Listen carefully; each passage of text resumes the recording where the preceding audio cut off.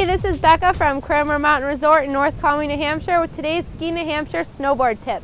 Today we're going to learn our heel side J turns. We're going to use these turns when we start making our heel and toe sided turns later on.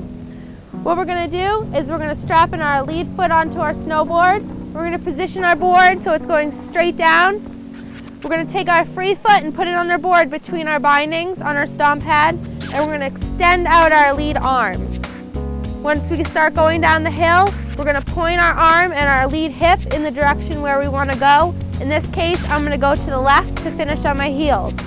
When we're making the turn, we're going to pick our toes up to the top of our boot to really lock in that heel edge. This is what it's going to look like.